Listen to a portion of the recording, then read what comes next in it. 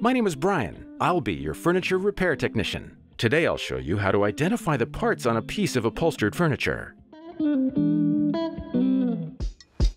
The term upholstered furniture applies to any furniture with a soft covering designed for you to sit on, like a sofa, chair, or sectional. To avoid confusion, we always discuss a piece of upholstered furniture as if we are looking directly at it from the front, facing the unit. Moving to your right, we have the right hand facing arm, the right hand facing outside arm, and the right hand facing inside arm. This area is the right hand facing inside back, the right hand facing headrest, and the right hand facing seat casing. Moving to the middle, we refer to this area on a 3-cushion sofa as the center.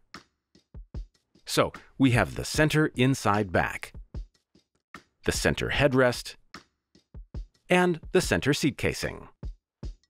Moving to the left side, we have the left hand facing seat casing, the left hand facing inside back, the left hand facing headrest.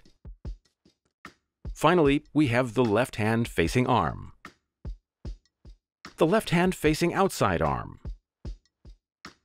and the left hand facing inside arm.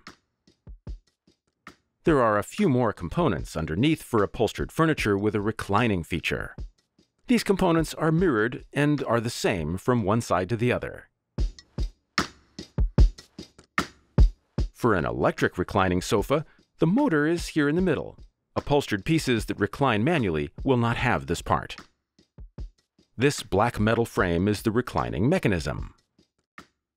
And on the end of the power cord is the transformer. Finally, on the outside arm, there is a control panel.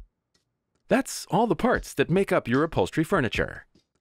One last important note before we end today is retrieving the product serial number from underneath the footrest. This will be accessible when the unit is in a reclined position. Thank you for watching, and enjoy your furniture.